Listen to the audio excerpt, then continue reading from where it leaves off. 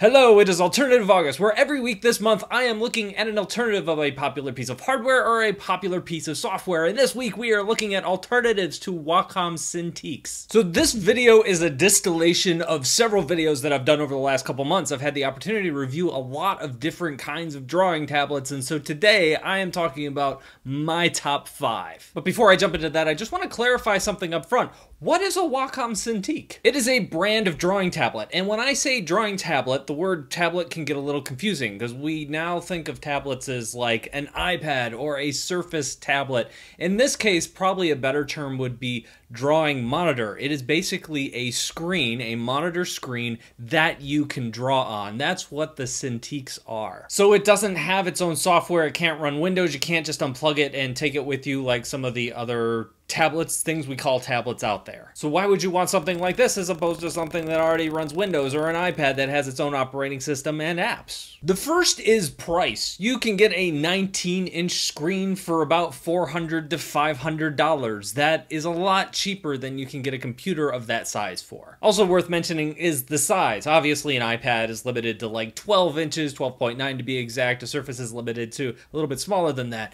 You can go a lot bigger. In fact, one of the ones I'm looking at today is a 22-inch screen. And lastly is upgradability, or not having to upgrade. If you get a Surface and 3 or 4 years down the road you decide to replace it, you have to replace the entire thing. Whereas a drawing tablet, many of these things can last years and years and years without replacing. For example, my original Wacom Cintiq from 2008 lasted me 3 whole laptops before I ended up replacing it. And even then, it still works great. It's just that I have better things to use now. Alright, onto my list. It's not comprehensive. I haven't used every single drawing tablet in the world, but I have used many of them, and I have found some very good ones, and those are the ones we're talking about today. I'm going to start with number 5, the Yi Nova MVP 20U Plus FE. It is only $400, and it's okay. It's 19 inches and $400 is a very low price for that size of a monitor. The main knock that I have against the Yi Nova is that there is a fair amount of wobble in the pen. In fact, at times I found that there was a lot of wobble in the pen. But I found that the viewing angles were very good and it hangs off your desk a little bit, which I thought was really cool. I thought this was one of the most comfortable tablets I've ever used because of the way the stand was set up. It's really unique, kind of cool, and I would like to see them do more of that in the future, and even if other manufacturers wanted to copy it down the road, I would be totally okay with that. I think if they can clean up the pen and the jitter in the pen a little bit, the next version of this tablet will be really, really good. Number 4 goes to the Huion GT191. I really like the Huion, and getting a big 19-inch screen for only $450 is a really good deal. The closest Wacom comes in the Cintiq category to this is the Cintiq 22, which is bigger, but it also costs $1,700 to give you a sense of price difference. I think the Huion feels really good to draw on, and out of all of the tablets on this list, it has the best color accuracy out of the box. So if you're very particular about your colors and having that kind of accuracy, definitely take a look at the Huion. It has a smooth glass screen that comes with a matte film that you can easily just kind of fold over. I wasn't really a fan of the matte cover because I don't like the way that it just kind of floats over the screen, and it also scratches really easily, so I just pulled it off. I'm using the smooth glass screen and it's fine. One of the ways that they've managed to keep the price down is by not having hotkeys along the side of the device. You're probably going to want to pick up some kind of remote or programmable number pad. You know, some people can get away without using hotkeys.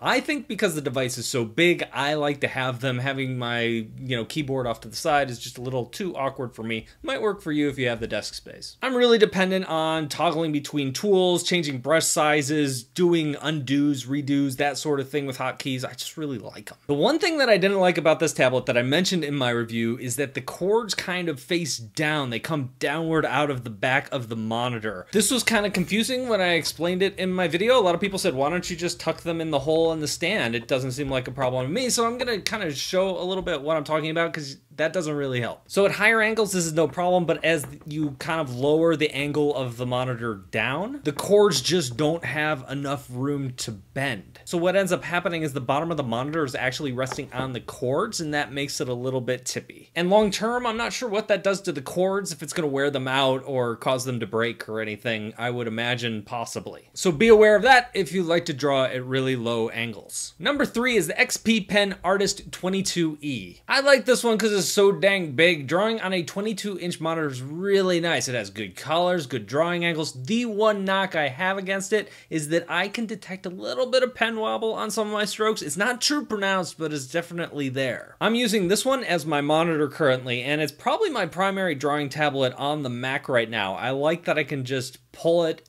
down and then draw on it, pull it back up, stick it on my monitor riser, and I don't have to like keep unplugging and replugging in a separate drawing tablet when I need to draw. It's kind of heavy, but I can handle it. It comes with the screen protector. It's similar to the one that comes with the Huion, and like the one that came with a Huion, I really wasn't a fan of it. I'd rather just draw on the smooth glass. Number 2 is the Artisol D13. All around, this was one of the better tablets that I have tested. It's comparable to the old Cintiq 13 HD. This is the only non-battery powered pen that is on this list, which a lot of folks like. In fact, I think I might prefer these to the battery powered pens myself. Now, there are good and bad that come with these pens. You get more parallax as you move away from the center of the screen. That means that there is some inaccuracy and some distance between where your pen is on the screen and where you actually see your cursor on the screen. But I find that the pen lines it creates to be smoother overall than a lot of the battery powered pens out there. Of course, it's got some customizable buttons along the side, and overall the build quality is really solid.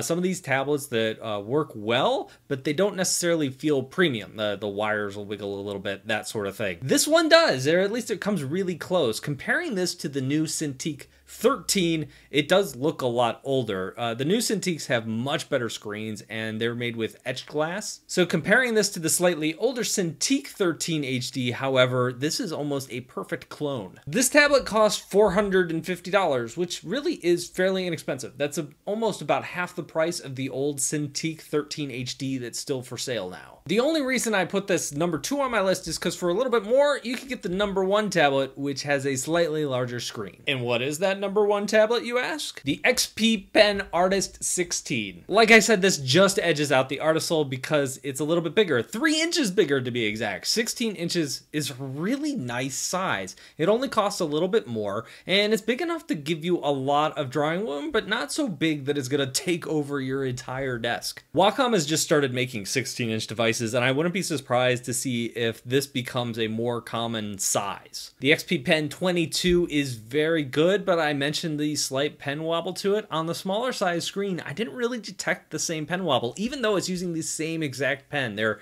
interchangeable between products. That pen wobble might be there, but it's just harder to find on the smaller screen. And ultimately, that's what makes this my favorite Wacom alternative that I have tried. Add the shortcut buttons and the matte screen, both of which I like, and this is a real winner. So there we go. I think if you pick anything in the top 4 on this list, you're gonna be in really good shape and you're gonna be happy with what you get. Really, what separates these isn't so much which is better, but comes down to preference. Do you like to draw on a smooth screen? Do you like to draw on a glass screen? Do you like hotkeys? Do you not need hotkeys? Those sort of things we're gonna factor into your decision. Of course, I've laid all this out on my website, so if you want to see the full reviews of any of these tablets before making a final decision, go over there and check that out. I will link it down below in the description. I would like to thank all my Patreon backers for making this channel possible. Thank you guys so much. That's all I've got for today. There is one more alternative August video coming next week. I'm going to leave that as a little bit of a surprise, so you can look forward to what I'm going to be alternating about. I'll see you guys next week.